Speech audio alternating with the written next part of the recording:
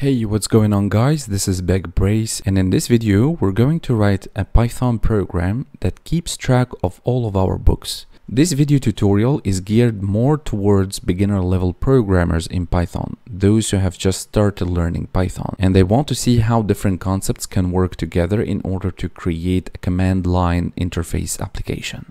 Okay, so I'm in my desktop now and I'm going to create a folder. I will be using VS Code or Visual Studio Code. The reason why I'm using it, that it's because very easy to use, very friendly, and you can get a ton of extensions that are very useful in the productivity and your code efficiency. So let me create a folder. I will call it Bookstore. I will enter inside Bookstore CD or change directory to Bookstore. If you have VS Code installed on your computer, you can simply type code space dot and hit enter, and this should open VS Code directly to you. All right, now it's open, but it's on the other side, in the other monitor. And here, go ahead and type main.py, and now we are creating our main file where we're going to write our code. The first thing that I want to do usually is to create the main function, and inside the main function I'll say hello world, just to make sure that everything is okay. And here I will say if underscore underscore name underscore underscore is equal to double quotes underscore underscore main underscore underscore. This simply means that if the name of the file is equal to the main function, then go ahead and execute the main function. So this is a way just to automatically execute the code which will be inserted inside the main function. All right, let me open the integrated terminal by hitting Control, Shift, and tilde.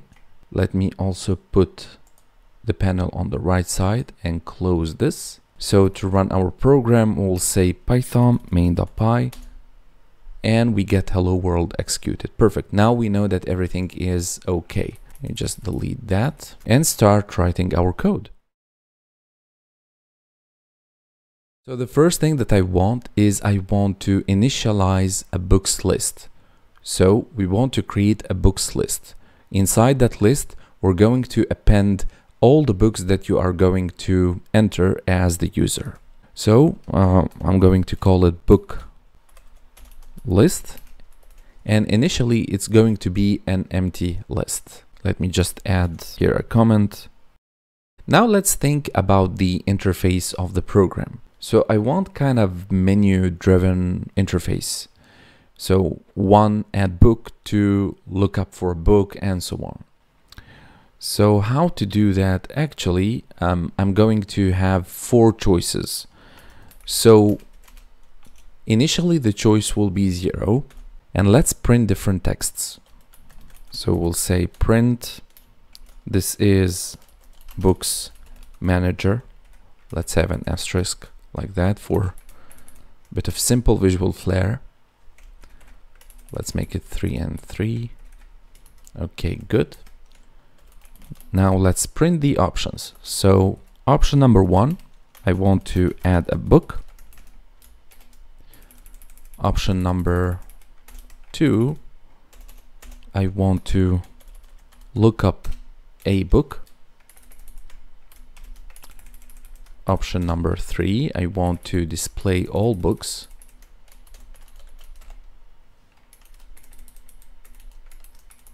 And option number 4, I want to terminate the program. I want to quit. And then down here below, I will say choice is equal to integer input. And I want to say, actually, in order for that program to work, if 4 will be chosen, I will get out of the choices. And for this, I will need to use a while loop. So I will say while choice is not equal to 4, and then I will indent all of that. Let's just run this. 3, but if we will have 4, we are exiting the loop. All right, because of that condition here above. All right, perfect. Now I will need to have different if-else statements. So if choice is equal to 1, I will print adding a book. Then I want the name of the book. So I will declare a variable. I will call it nBook. And this will be equal to input for you to enter the name of the book.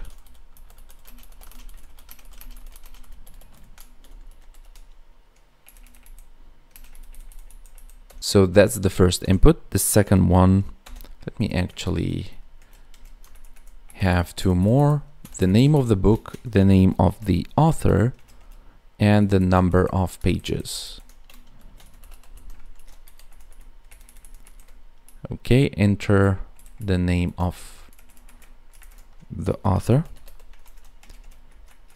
Enter the number of pages. And then I want to append all this data inside the books list. So books list dot a method called append, and inside the parentheses I will need as a list, right? Because books list is of type list. So I will add the nBook, nAuthor, and nPages. The second choice that we might have, elif choice is equal to, so in case that you will type number 2, you will print looking up for a book. Looking up for a book. Okay, I just cleared the terminal. So now I want to have a keyword, right? The name of the book. And when you will enter the name of the book, we want to print everything. The name of the book, the name of the author, and number of pages. So I will declare a variable. I will call it keyword, and this will be the name of the book. So this will ask you to enter the name of the book. So we'll say enter search term. And then what I want to do, I want to iterate over the books list. So inside the books list, where is it? Inside the books list, well, actually let it books list instead of book list. That will be better. So inside that books list, I want to iterate over the books which exist in that list. Okay, so let's do that. First, I need a for loop. So for book in books list, I want to enter a conditional. If keyword in book in that iterator, and iterator is just simply the book which iterates over the books list. It could be anything. It could be I, but you should change here also to I, but because it's visually more understandable. Then I want to print that book. All right, let's actually try that. Okay, perfect. Add a book. Let's add a book. Let's say it, Stephen King, the author, and number of pages 800. Now let's look up for a book. Let's see if that book exists or not. Let's type it, and there we go. The name, the author, and the number of pages. Sweet.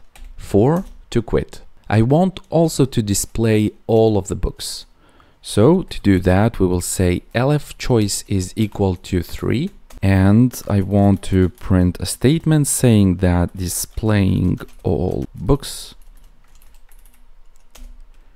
And also I want a for loop. So I will iterate over the range of the books list length. So if we have 10 books, I want to iterate over the range of 10 and so on. So you have 5, so it will be range of 5 and so on and so forth. So we will say for I in range, and inside that range, I want the length of the books list. And then what I want to do is to print the books list with the sub I. So I want the whole list with each iteration inside that books list. So we're going to try that shortly, and then elif choice number 4, you can just simply type else, right? But just I want it to be very clear for you guys. You can type else and then print quitting program. So quitting program, and then outside the whole while loop here, I will type program terminated. All right, so let's try that one more time. So add book 1, let's say Salem's Lot. You can see that I am a big fan of Stephen King's. So as King, and let's say 300 pages. Let's add another book. Again, we'll add it as King, 500 pages. And a third book, Harry Potter, J.K. Rowling, and pages 400 pages. Okay, now let's look up for a book. So let's say it, and there we have it. It's Stephen King 500. Let's look up for another book. Let's see. Let's say H. Space Potter. And there we go. Now let's display books 3, and we have all books displayed. Perfect. Now the logic works perfectly. And if 4, quitting program, program terminated. Fantastic. Now this might be okay, but I want to take a further step. I want to create a txt file, and I want to save this information. And every time you open your program, you can import all the books that you have stored. So outside of the while loop here, below the print statement, I want to say saving to external file or txt file. And we're not going to be using databases or anything. This is just a simple way to save your data onto a txt file. So let's declare a variable. I will call it outFile. And here I will use a method called open. And open, I will create now a file. Let's call it the books list.txt. And open takes 2 arguments, so the name of the file and the mode. So I want W or writing mode. I'm going to write on that file. And then I want to iterate over the books list. So for book in books list, I want the out file to write, comma, I want to join. This join method concatenates any number of strings. So basically we are concatenating. Also, we are adding a comma between them to make separation. So takes book as an argument, plus we're going to print on a new line to not save the books all on one line. And then after writing, don't forget to close the file. So outFile dot close method. This is okay, but if you will open your program, you will need to read first, because the Python interpreter, it reads everything from top to bottom, from left to right. So if Python will not be able to find that code that will read that text file, it will not read anything. And hence, when you will say display books, it will display nothing. So to solve that issue, I will need to declare another variable. In this case, I will call it inFile. So we're going to open the books list, and be careful, it should be exactly the same name as the write file. And then the second argument is R, which pertains to reading that file. Then I need a line by line, because I will need to read line by line, right? So line variable will be equal to the inFile dot a method called readLine, and it does exactly that. It reads line by line.